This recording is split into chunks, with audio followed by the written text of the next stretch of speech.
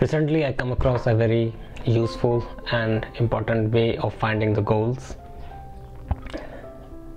decluttering our mind. That was very useful and instrumental to find our goals which are really matters to us. I was reading a book called Bullet Journal from author Ryder Carroll, and in that book I found this method.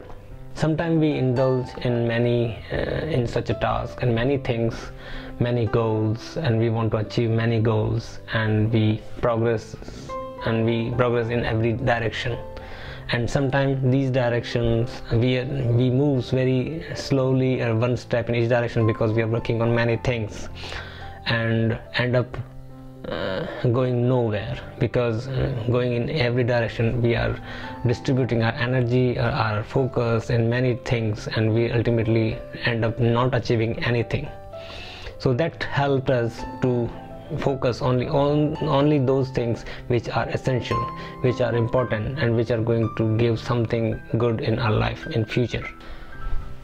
As Ryder mentioned in the book that we have thousands of thoughts comes in our mind every day. Sometimes they are related to past, sometimes related to future, and sometimes unnecessary thoughts about anything.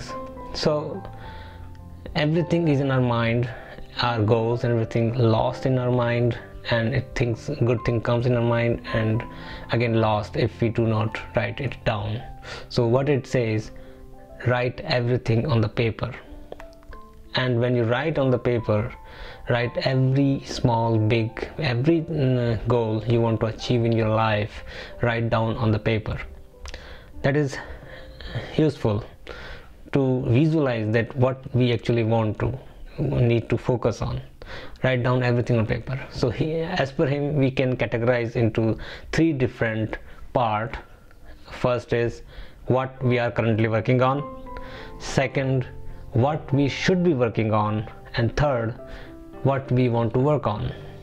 So these are the 3 different categories we can write the task inside. So we will write everything what we are currently working, what we should be doing, and what we want to do. Write down every small, big goal, task, and things you want to achieve. Suppose I want to build a 4-bedroom apartment or house in somewhere, or I want to earn that much of money. So that is the first step. You're decluttering your mind, that putting whatever in your brain, in our mind, put it down on the paper so we can see this thing, so we can do some introspection about it. So next question, ask yourself why do we want to achieve this task? Why do we want to achieve this goal?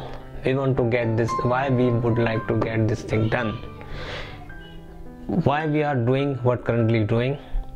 Why should we doing what we should be doing? And why do we want to do that thing? So that way you can ask your question.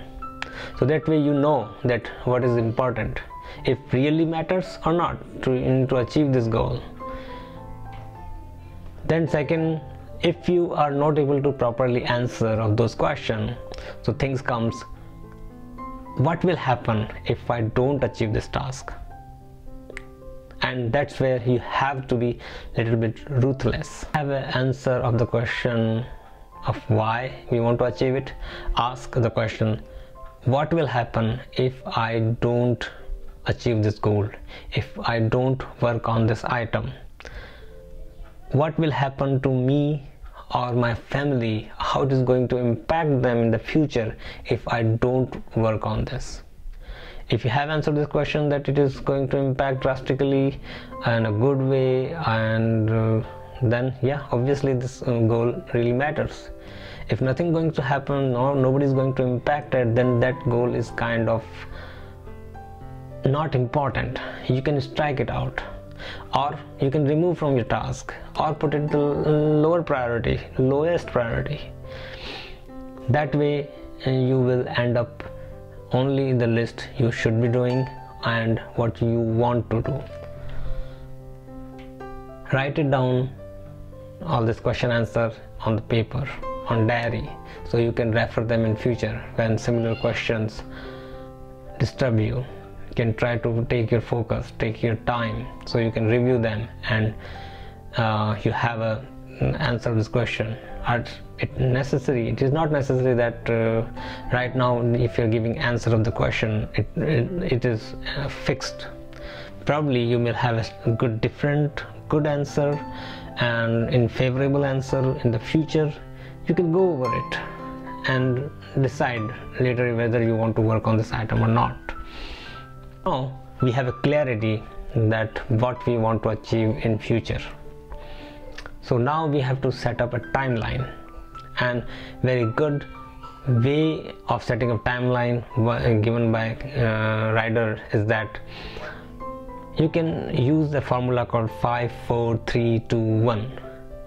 Categorize them into what you want to achieve in 5 years, 4 months, 3 weeks, 2 days, in 1 hour. 1 hour doesn't make sense here, but at least there are some small tasks you can achieve in 1 hour. You can write it down there in that list. So what I did, I used 2 spread on my bullet journal. On left side I use my professional goals, and right side I use my personal goals. In left side I split both spread in 4 sections: 5 4 3 2